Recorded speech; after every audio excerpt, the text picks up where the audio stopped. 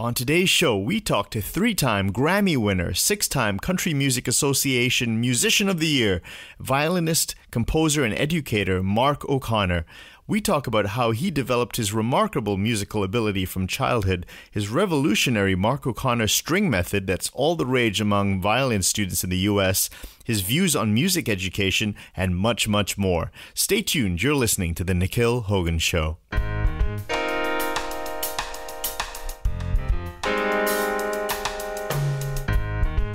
Hello, everybody, and welcome back to the Nikhil Hogan Show, the premier music interview show where we talk to the best musicians in the world, including Grammy artists, Emmy artists, Tony Award winners, Pulitzer Prize recipients, Fulbright scholars, and many, many more. Joining me on the show is my good friend, the talented Christopher Jengalewski. Hey, Chris, how's it going? Doing well, Nick. Thanks for having me. I am absolutely delighted to talk to my guest today, three-time Grammy winner, six-time Country Music Association Musician of the Year, violinist, composer, and educator Mark O'Connor. As a solo recording artist, he has sold over 2 million CDs. In 2000, O'Connor won the Grammy for Best Classical Crossover Album for Appalachian Journey with Yo-Yo Ma and Edgar Meyer. In 2009, O'Connor won a Grammy for Best Instrumental Soloist Performance without Orchestra for Journey to the New World. The O'Connor Band took home the 2016 Grammy for Best Bluegrass Album for their debut album, Coming Home. As a session musician, he has appeared on over 500 albums, recording with numerous artists such as Dolly Parton, James Taylor, Paul Simon, Randy Travis, the Judds, and many, many more. He is the founder of the O'Connor Method, a new method for strings which the New Yorker has called an American-grown rival to the Suzuki method. Mark, really glad to have you on the show. Welcome. Thanks, guys. Thanks for having me. Well, Mark, let's get started right at the beginning. Let's take you back to Seattle, Washington, where you grew up. And you mentioned your parents, were they ballroom dancers? Yes, they were, and they were professional dance teachers for a period of time. Unfortunately for them, it was during the late 1950s, and ballroom dancing was going out of fashion. They were sort of like 10, 20 years, a little bit too late. Now, of course, if they had a program today, it would be a monster. Popular. I know, but it was just a tough time for the economy, and they struggled. And my dad had to quit and then went into labor and construction, and so I grew up with parents that were that loved the arts at least, and wanted to make sure that their kids got music and dance lessons. Were they musicians? Did they understand music or play any instruments? Well, my mother did a little bit, very, very little piano, and but when I got started playing myself, they really poured their attention into supporting me and my little sister. In as many ways as they could. My mother especially, she drove me eventually all over the country to participate in fiddling competitions and guitar competitions at festivals and conventions, making sure that I had access to the finest musicians, at least on stage, and a lot of times in social settings where I would end up in jam sessions with my musical heroes as a child. Can I ask you a question, Mark? So what age did you pick up the guitar, and what age did you pick up the violin? So I was 6 when I formally started guitar lessons, and I studied classical for a while, and then I adopted flamenco guitar when I was 8, and then I had 2 guitar lessons going per week for a while, and that lasted until age 11 when I finally found the violin and started taking lessons on that instrument. And I just started adding other things as well. I mean, by the time I was 12, I was taking lessons on about 5 different instruments. Do you have perfect pitch or very strong relative pitch? I have strong relative pitch. I don't happen to have perfect pitch. It's a kind of an odd thing that happens to some of the musicians, but To play, a fretless instrument, an instrument where you search for the intonation, you don't have to have perfect pitch. It can be relative, and relative is a little bit more of a musical trait, not as much but as a novelty. By the way, that guitar teacher who was working with you, what did you learn with that guitar teacher? Well, early on, I had the fortune to have the best guitar teachers in the city of Seattle. Calvin Christ was my classical guitar teacher, and he himself graduated from the University of Washington with a guitar degree. Actually, he was the first recipient of a classical guitar degree from the University of Washington in its history, and that was 1961.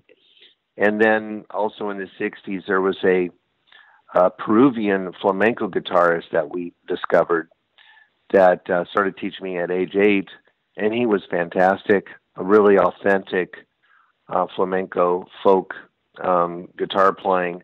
And from him, I started learning by ear. And so at the same time, I had, sheet music in front of me and was learning by ear at the same time. And that was all before I discovered the fiddle. Now, I actually first heard the violin played on television when I was 8, and I asked for a violin from my parents, and they could not afford a second instrument. And I kept asking for it, literally begging for it at times, until I was finally afforded one, a $50 fiddle from a local pawn shop. Oh, and this is when you saw with Johnny Cash with like Doc Watson and Clarence White, Tony Rice. Yeah, I saw it. Well, when I was 8, I saw the Johnny Cash show, and that was Doug Kershaw playing the fiddle on his first episode. That would be 1969. But it was later that I started to see some of the bluegrass players, probably at age 11, when I first got the fiddle. So it took me 3 years waiting for the fiddle and the violin, however you want to call it. And then I was just immersed into bluegrass. I saw a lot on television that year. I did see, Clarence White and David Grisman and Richard Green and Bill Keith, that Mule Skinner band on PBS. I did also Vassar see Clements. Doc Watson and Vassar Clements. I actually participated at a festival when I was 11 in the Northwest. It was the very first bluegrass festival held in the Northwest.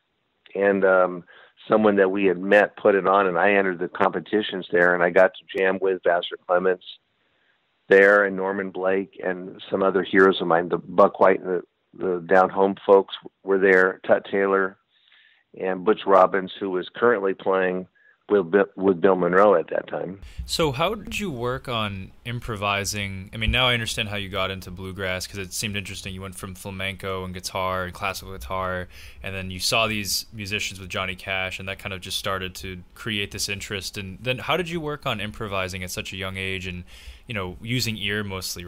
Well, it was a gradual process. I mean, I didn't become a real adept improviser probably until I was 13 or 14. I was still working on my variations. I would work on my own variations, though, and I started writing a little bit. My first tunes were Picket in the Wind and Mark's Waltz, and both of those appear on the album that I made called Picket in the Wind when I was 13. The year before was my very first album, my professional release. That was when I was 12, called National Junior Fiddle Champion. And even though I wasn't improvising on that album, they were all my arrangements. I would take tunes that Benny Thomas would teach me, or Barbara Lamb or John Burke. And then they encouraged me to do it as well. They saw a special musical talent in me right from the beginning. And they encouraged me to work on my own variations, my own arrangements. Oh yeah, Mark, talk about that. I'm so curious about your studies with Benny Thomason, who is a Texas fiddle player, and then he went back eventually. But you mentioned in an interview that he would work on themes and variations almost like a classical composer. Yeah, he was quite an incredible talent. In my view, probably the greatest American fiddler ever. And he was responsible for, like 50% of the repertoire that was created out of his time. Tunes like Sally Johnson and Gray Eagle were largely his constructions, at least the long form that became known as those epic fiddle tunes from America. Yeah. Say, Old Man, Can You Play the Fiddle is another one. And so what he was doing was he was teaching me how to do, virtually the same kind of thing. Look at a theme, develop that theme, and create new variations and extend the form of the piece, form of the original theme. And so I started doing that, probably from my first lessons from him at age 11. I started to do it pretty well by the time I was 12 because I recorded those variations on an album. And then that continued through Pickin' in the Wind, where I was coming up with more stuff. And I started to improvise a lot more at age 13.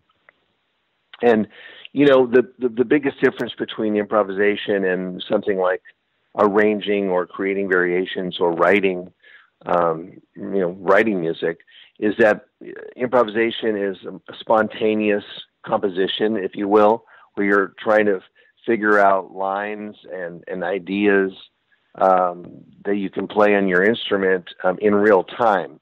So you just have to be, more adept at transferring what's happening in your imagination to your hands and fingers to manipulate the instrument you're playing in that way. And those skills develop probably over time, but I was definitely immersed in it right from the beginning when I started to learn how to play the violin. Were you also aware of the great violin literature and the classical tradition at that same time when you picked up the fiddle? Yes, my mother was a classical music fan, and so during the times that I was playing classical guitar for the first 10 years of my childhood, there was nothing but classical music being played in our household on the phonograph, and those records included some of the great violin classics. Because she was she loved really everything. She loved violin, concerti. She loved piano, and she loved guitar, obviously, or she wouldn't have started me in classical guitar. She loved Segovia. So, yeah, some of her favorite violinists included Yehudi Menuhin, who I later played for and knew. She loved, Perlman and Heifetz and, pretty much all the violin players that I like and admire in classical music today. What I like about the anecdote with working with Benny Thomasson is that it seems like he really wanted you to develop your musicianship, your creativity, and not just get you to master a technical piece. Can you talk about your development as a composer and an arranger and all the creative elements that came into your musicianship? I think I was inspired during that same time, probably from age 14, I started getting into jazz, and even what was called rock fusion or jazz fusion music at that time. I started getting to be a big fan of Jean-Luc Ponty, and you couldn't help but notice that he's writing all of his pieces. So it's a little bit different than the traditional players, even in jazz, where some of my favorites and who became my mentors, Stefan Grappelli and Joe Venuti, they wrote some tunes, but they mostly improvised on classics. Someone like Jean-Luc Ponty was coming up with his own, not only his own pieces of music, but his own style. And that piqued my attention. And then I started getting into music like by the Dregs, for instance, when I was 14 and in high school. And I later joined the Dregs when I was 19. So I started eventually becoming colleagues to the very people that I grew up listening to, admiring, and being inspired by. And, of course, the Dregs played all their original music, Steve Morse. And so that part of music making really piqued my interest, and I wanted to do more and more of it. And I'll have to say, at some point, I sort of got bored, maybe, arranging folk music like I was. I was pretty good at it, but I think I hit a wall somewhere around age 15, and Rounder Records, luckily, allowed me to start recording my own pieces, and that re-engaged me into the whole process of furthering and developing my music career at a young age. At some point, since I was still a student, I started to tire of what I was doing, and I think getting into composing, for instance, like Markology, which is the guitar album I made when I was 16, half of the music on there was original music that I wrote, and that really inspired me to keep going in that direction. When I was 17 for Rounder, they let me do On the Rampage, which was all 10 pieces of music on there were original. And so this really, ushered in a whole other track for me that really re-engaged me and made my playing even better, because I was chasing a couple of different tracks. I was coming up with new ideas musically and my own style at the same time. You have a lot of curiosity for all these different styles of music, and you would hear something like Jean-Luc Ponty with Mahavishnu and just be like, well, I want to do that, even though you were coming from, classical into flamenco into bluegrass. And I guess something I've been thinking about a lot is you could easily have become just a classical violinist, but why were you more okay with just trying pretty much everything? And obviously you're fantastic at it. I mean, I think it makes better musicians, but can you speak on that, why people get really boxed into one style and they won't venture out of it at all? Well, in the era that I grew up in musically, it was really discouraged to do more than one thing. It was the 70s, and I think that people were into specialization to the max, where even my mentors and friends, some of them, not all of them, I was lucky that Benny Thomason was really open to me experimenting in different styles of music. And he never said no. He never held me back. He never discouraged me, and only encouraged it. And that was really lucky for me, because I needed a mentor like that. But I had some other mentors in my life that I wasn't seeing regularly for music lessons, but would basically say, now you stick to that one thing that they liked me doing. That's what you need to be doing, because that other stuff will hurt your playing, or hurt this or hurt that. Or, I always, from a lot of folks, I heard no and negativity and harm, and it will be harmful, and these kinds of things. And I was, I guess, too strong of a personality, even as a child, to succumb to it. And I listened to them. I heard the no's and the negative, energy coming out, but I just sort of ignored it.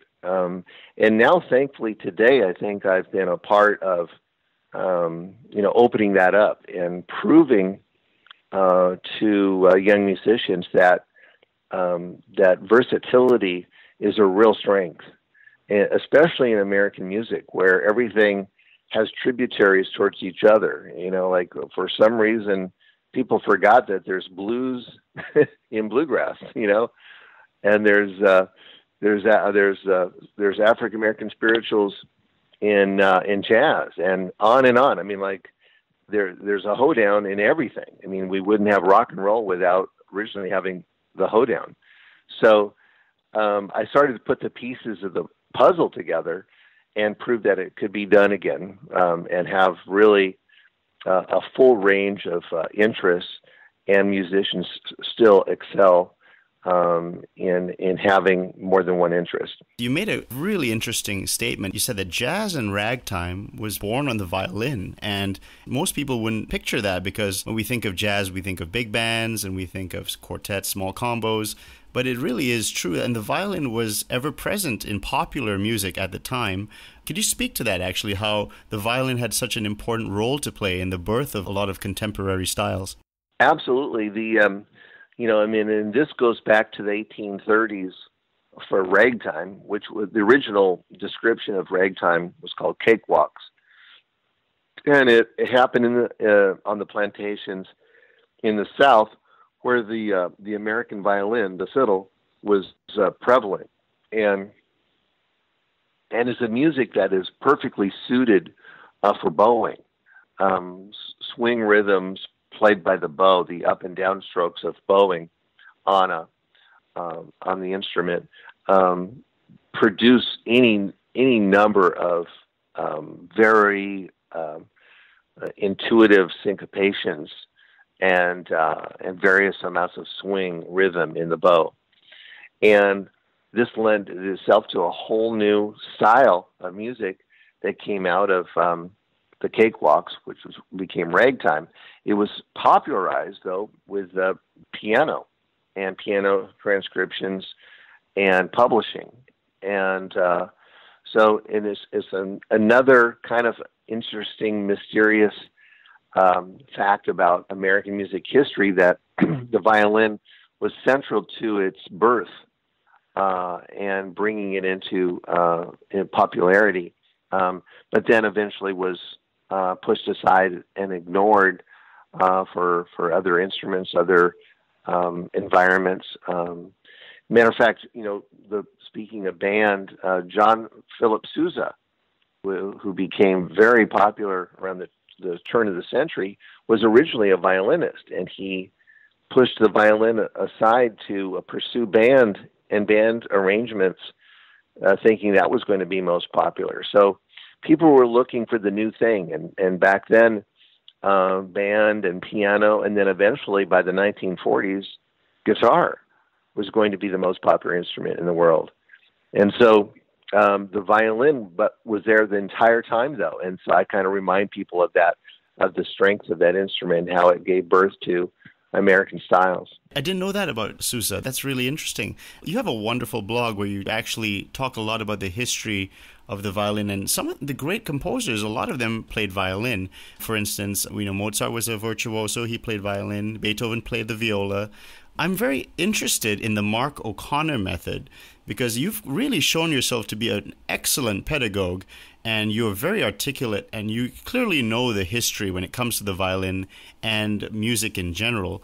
Can you speak a little bit about how violinists back in the day used to be what are termed player composers? They could compose, they could write, they could improvise, and that tradition was very common back in the day. Yes, it was. And matter of fact, it was necessary because I don't think we would have half the classical music we do today without the player-composer. Of course, you mentioned Mozart and Beethoven. Bach was a fantastic violinist, and so was Mendelssohn, and Dvorak was a professional violist, and on and on. I mean, sometimes we think of the player-composers as Paganini and the virtuosos, but it's sort of like in American music, I would make a parallel to, say, the Duke Ellingtons and Count Basies of jazz. I mean, they weren't necessarily known for their virtuosity, but they were player composers. They were in the band playing, they were writing the music and putting it on stage with their colleagues. And this is obviously has a tradition in American music, but it for sure has a tradition in early classical music. It's just really the last few generations, probably since Fritz Kreisler, the famous violinist that was really well known as a composer.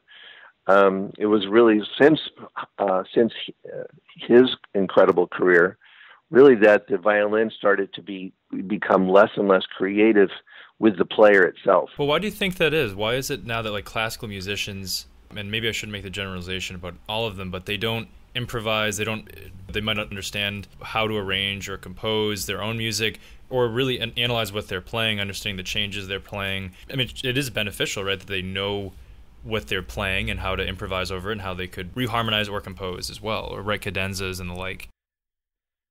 Yeah, I think it really is basically the training. I think the training started to move in a direction, probably World War II era.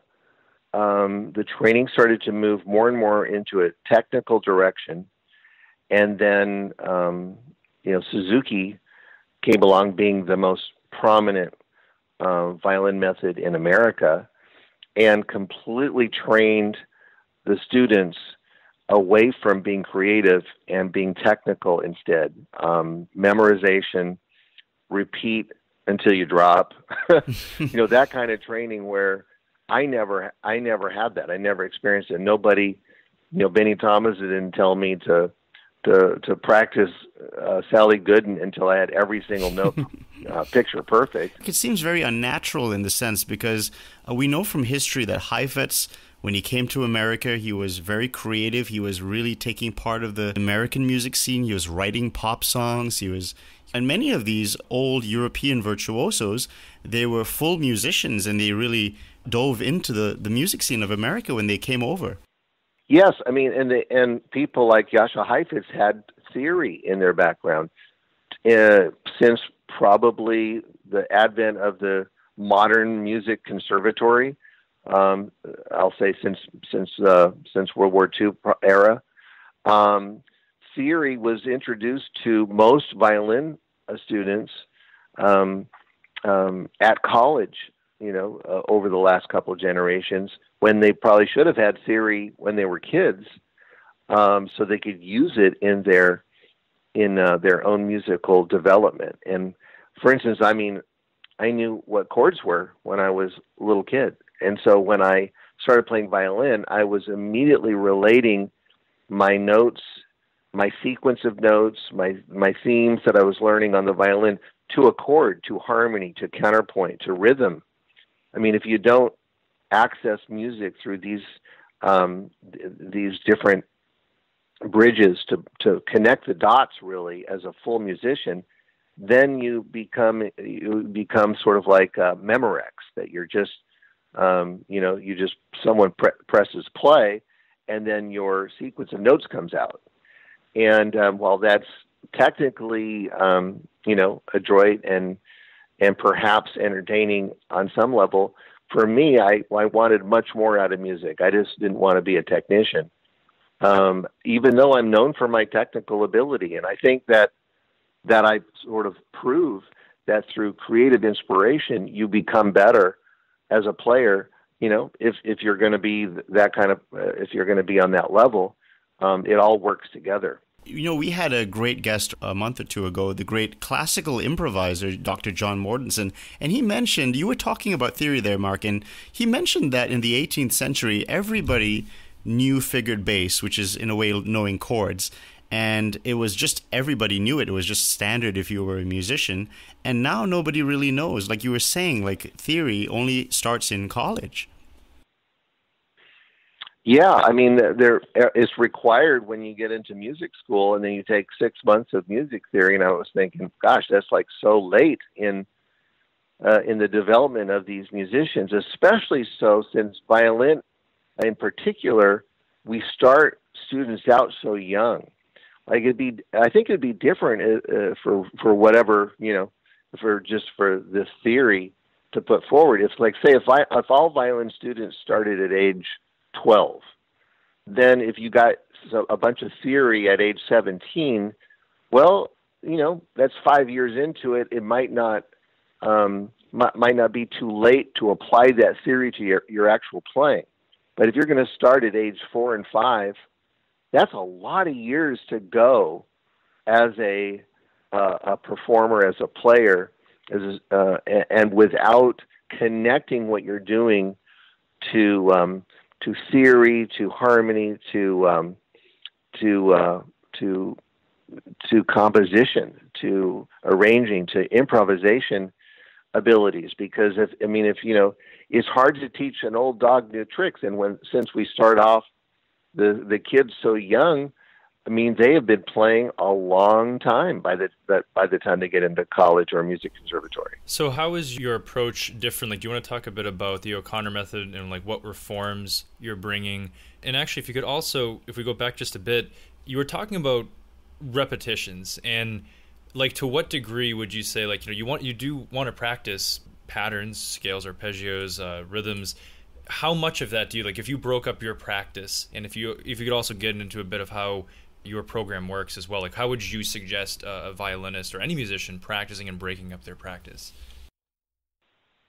Well, I would definitely mix it up some.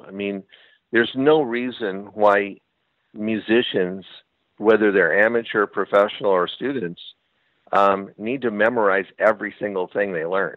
That's one thing. It's like, mix it up a little bit. It's like, what are you going to perform on stage? Obviously, if you're going to get on stage, you'll want to make that piece as perfect as you can. So that part of your year is dedicated, okay, what pieces I'm going to perform in my recital, or at the end of my school year's recital, or whatever that is. I get that. You want to prepare. But everything you learn doesn't have to go through the same, meat grinder. I like to mix it up, saying, well, this tune, let's tune this, let's learn this by ear, or on this tune, this going to be more about creativity. We're going to learn how to improvise on this piece of music, and this song, maybe it's like, well, guess what? On this song, you're not going to learn the melody. You're going to learn everything else about it, including how to accompany it. Maybe on a second instrument, and this idea really gave way to the O'Connor method, and how I think it's absolutely necessary that we get back to music basics for string students, where they are not only a part of the orchestra, but a part of any ensemble, a part of a band, a part of jazz again, a functioning member of the musical community that can contribute on any different amount of levels necessary. I got so tired of running into situations where I'm hearing that the violinist can't fit in with an ensemble unless they had a page of sheet music in front of them to read from. And I'm thinking, that's nice when it happens, but it's not going to happen every time. So what do you do then? You just say, no, I can't, or no, and you don't take the advantage of this wonderful opportunity to share your music with a new set of friends or a community. And so we're missing out, basically. It's like, if you keep lessening the opportunities for children to be involved and engaged in music, and then we're not winning in violin anymore. We're taking ourselves out of the picture, out of the game. You mentioned that Suzuki is the predominant method of string training for children in the United States. How is the O'Connor method different from the Suzuki method? So parents listening, they can make sense of what's happening, and because they might hear that Suzuki is popular. What different things does the O'Connor method bring to the table? Well, one of the things, and it's a big one, is that we use American music for the beginning books especially, and the really strong folk songs and styles that the American scene has produced over the last several hundred years. Some of the staples include the African American spiritual, the blues, the hoedown, ragtime, folk songs, and the like. Another big aspect about it is that it really does concentrate on cultural diversity. For any kind of educational program that doesn't involve culture beyond, dead white people from Europe, I think is a mistake, especially in America. But I think all over the world, people are relating to the idea that we should be celebrating the world's culture that informs our life today. And violin should reflect that. It always has in the past. Violin goes back hundreds of years in Mexico, It goes back hundreds of years in South America. There's no reason why we should be denied all these amazing styles, especially from Africa, the Middle East, and important cultures of the world that have brought forth string playing and string culture. And so the diversity of culture that informs American music is really important. The creativity and improvisation, putting music in a method book that allows the child to think outside the box. So it's not always about the specific notes on the page all the time, although I think they're important and they should be addressed. And we want our students to address those notes as well. But we don't want the music lesson to end there. We want the children to add something of their own to it. And I think the fourth component of personal expression is utmost, I think, a trait in American music life that's really important. I mean, you hear all the great, say, electric guitar players in, say, rock music, and every single one of them has their own style. They're playing, often they're playing sort of the same guitar through the same amplifiers, but they have their own expression. And I think that's so beautiful. And we had that at one time in classical violin, and we lost it because of this kind of homogenized training. But the fiddlers in American folk music have always retained that, arguably up until this last two generations, when Suzuki became so prominent, even in fiddle music circles. I don't know what happened, but we started to lose our American music identity, even with the fiddlers. So I think the O'Connor method is about being more creative, having a creative lesson plan, but without forgetting about the string orchestra and preparing those same students for orchestra if they wish to follow that track. Because I think that's important, that there's a methodology that's inclusive and doesn't leave important things out like the orchestra. Can I play devil's advocate? Will the O'Connor method adversely affect playing the classical repertoire? How do you teach technique in the O'Connor method? I think the very first few books are important for any method. And the way I see it is that we got to get the kids hooked into music. And so say if you're 5 or 6 and you really, you become to love the violin through the O'Connor method. And let's just say by the time you're 10 or 11 or 12, and you're a good music student and you're serious about it, you want to continue, that is the point where I think that children can start to specialize. And if they want to learn more about Mozart and Beethoven, then they can start learning those techniques for that specific music. At the same time, if you're 11 or 12 and you want to learn more about bluegrass, you can specialize in that. So I think that any good method provides a jumping off point for specialization. I think that we have a great framework for children to be able to use it as a platform for whatever they want to do in music. And it doesn't hold them back. As a matter of fact, it gives them more opportunities to make their own choices. Your method has created a lot of interest in the string community, and even many professional classical violinists have responded very positively to the method. Could you talk about how people have responded overall to the introduction of this method? Well, it's seen its ups and downs a little bit because it was so new and so revolutionary. And I get that because, anything new in a real traditional environment, it could be scary to, especially the traditionalists. This is a very progressive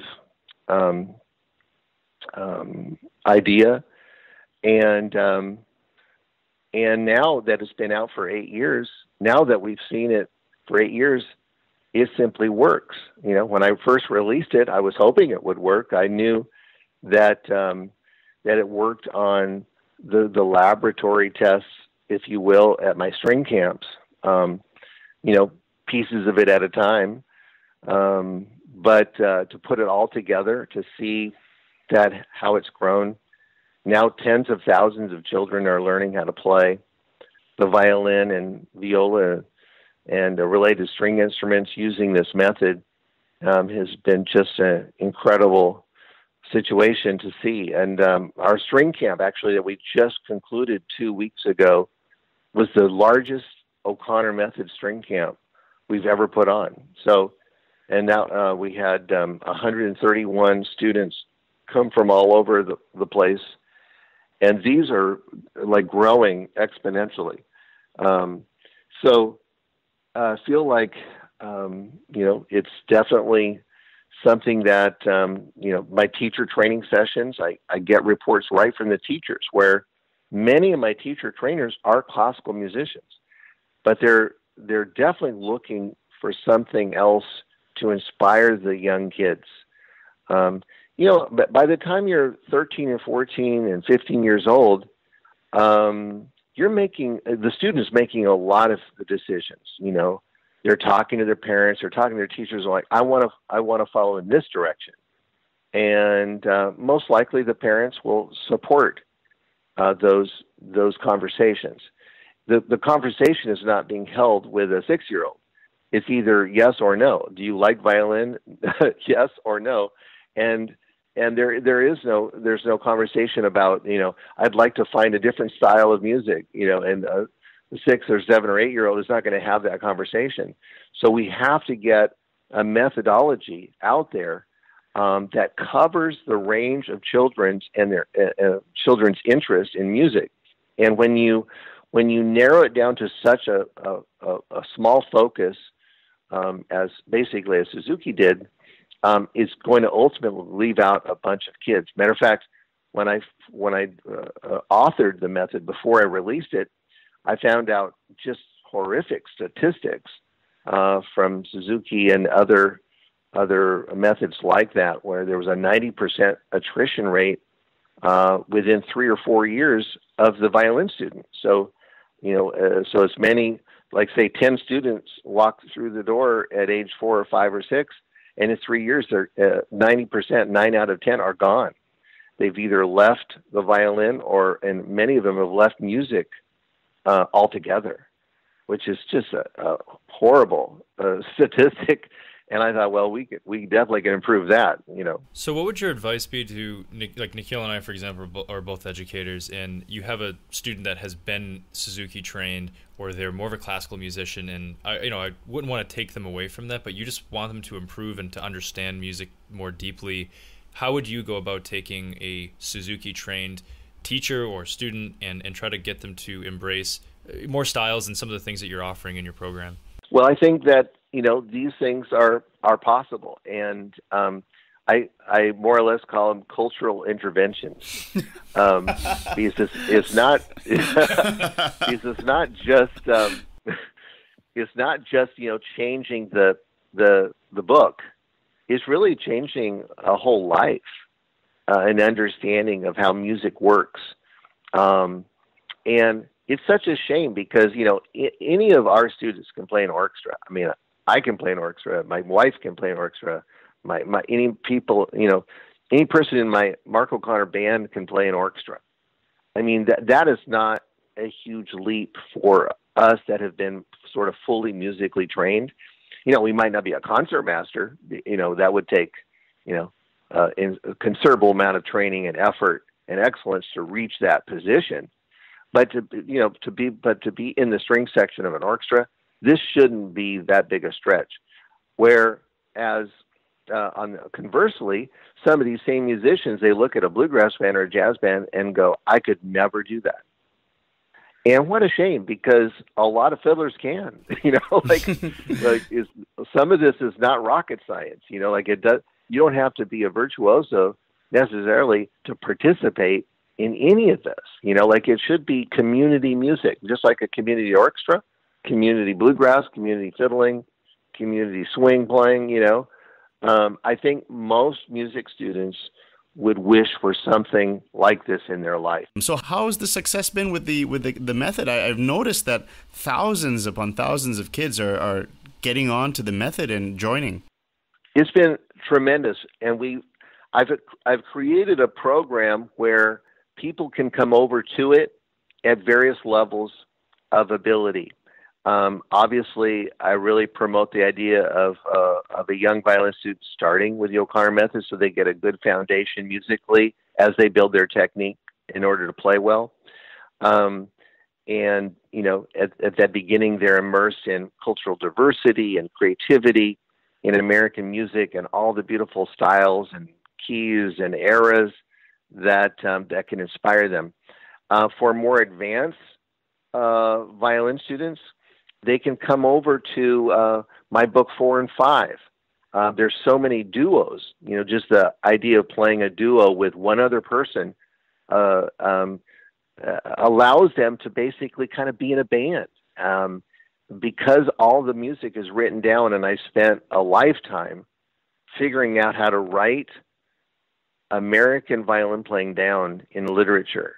And over the course of my work with Yo-Yo Ma and Nadja Sonnenberg and, you know, the Curtis professor, like, you know, Ida Kavafian and on, I've perfected how to do that.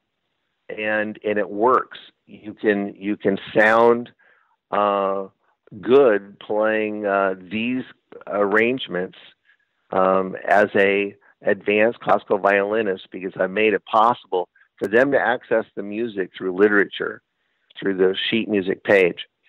You know, I think that when I play like my stuff with Yo-Yo Ma, a lot of that was written down. It wasn't improvised. And I think it really inspired people to think that they could sound free. I remember Maxim Vengerov, when he first heard me play, we both played at a gala, and he was commenting on how free the music is. And I realized that it's not as much about the literature itself as it is about the style. Why were American styles? I mean, when you think of it, think of any classical violin student. If they want to play something American, it's usually Gershwin, and it's usually Heifetz's transcriptions of a few Gershwin pieces, right? And there's almost nothing else. And I went, wow, there's so much stuff to write down for all of our players. You know, I think it's just, you know, people, you know, like me saw this problem and wanted to try to get in there and help and spread the good word. So we've got all kinds of people. I mean, these duos, for instance, are beautiful recitals for conservatory students or the profession. I mean, you know, this is all professional music too. It's not just, it's actually not student music. Even the music in the first books are not necessarily only for students. I mean, it's professional music. Boil 'em Cabbage Down is our first song. And I jammed on that with Wynton Marsalis in France at that jazz festival. That's a YouTube, you know, and all these little kids that are learning that song can see that and go, wow, that's my little tune. That's my tune that I began playing with, you know. And so there's a big message there. It's inclusivity, it's cultural diversity, it's creativity. At the very same time, you're working on your technique and learning how to play better. To end off, I'd just like to ask you some quick, fun questions, just rapid fire, and we'll just have a little fun with these. Are you ready? Okay. Okay, top 3 violinists that are not you. Go. Classical ones and contemporary ones. Well, Jascha Heifetz is my favorite. I would have to say Itzhak Perlman. And, oh my goodness, I think Yehudi Menuhin when he was 16. And then,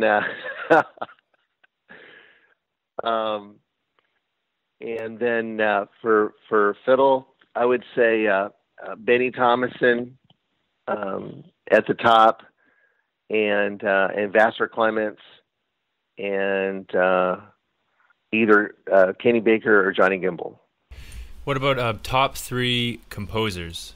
Well, I love Beethoven first, and I love what Antonin Dvorak did here when he came to America and gave us the memo that American composers should use our own materials to inform our compositions, which we really still haven't got the memo yet, but I've taken it to heart. And so so Dvorak is to me an American music hero. So I'm going to include him up there. And Bach. I use Bach in my book 4 and 5. I think is the greatest violin literature. Now, what about your top 3 modern composers or songwriters? It could be like any style, contemporary. Oh my goodness. Well, we are out on the road right now, opening for Zac Brown Band, and I'll have to say that Zac Brown's songs and his ability at songwriting and band leading and all that is blowing me away, blowing us away. It's a burning group, huh? In the contemporary scene, I really admire what he's doing. And he actually helped produce our 2 new songs. And I saw him in the studio work with us. And he's really a genius at this. So, and about vocal arranging and just tremendous. And my goodness, I probably have a lot of colleagues, since it's modern and, it involves a lot of my friends. It'll be hard to narrow it down other than, kind of like pointing out some things I've been working on with people. But some of the things I grew up listening to when I was a child still strikes me as, the most important. And I think that's why music education is so important, because that those are the things that, are life altering. It's like when you're inspired, when you're a kid, you'll never forget it. I was going to say that you are a pretty ridiculous guitarist. So who are your top 3 guitarists? Oh my goodness. Well, I would probably have to say, Django Reinhardt, Tony Rice, and Doc Watson. But Norman Blake is, when I was a kid, Norman Blake was it for me. Growing up, I just loved his sort of more modern, late 60s, early 70s approach. And you used to hang out with Chet Atkins a lot, right? Was he an influence on you? Chet was he became a mentor figure for me when I was 19 in Nashville. When I moved to Nashville, I listened to a little bit of him growing up, but not as much.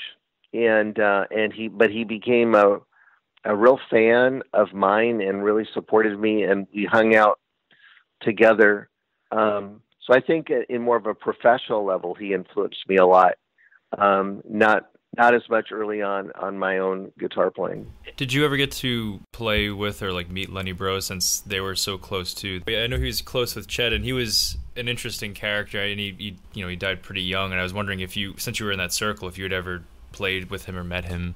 No, I heard, of course, all kinds of stories from Chet about Lenny. He was really affected by him, and I just missed him. I'd also include Clarence White, too. He was a major influence as well. Proudest musical moment in your massive career? Well, give me a proud moment. Wow.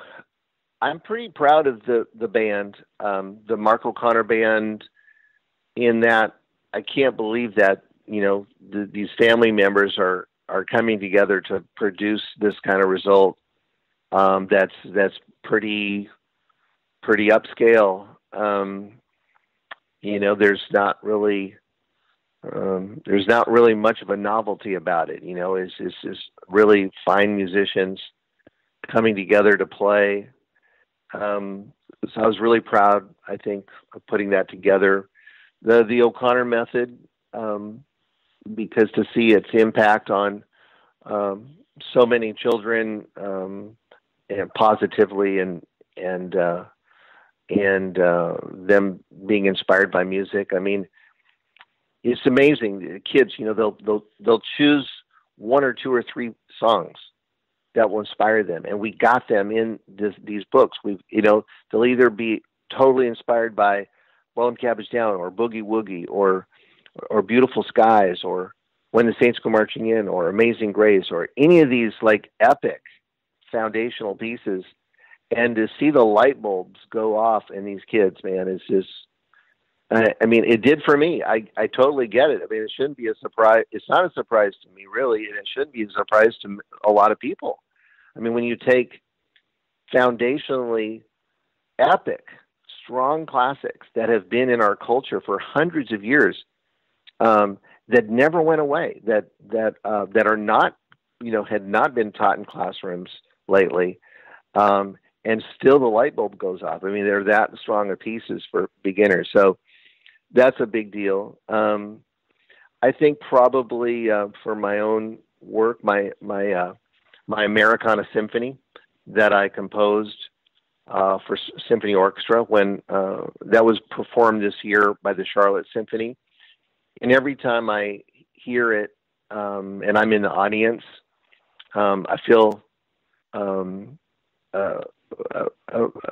I think it's music for others. It's not about me. It's not about my playing ability. I'm able to step back from my own musical work and let it go. And I think that's a real proud moment for me too. And the very last question, Mark, would be, what's the best advice you could give to a young musician today?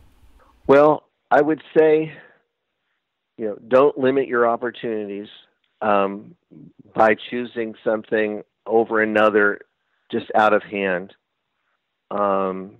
Just keep your mind open, because almost no musician knows exactly what they're going to be doing all through being their student life.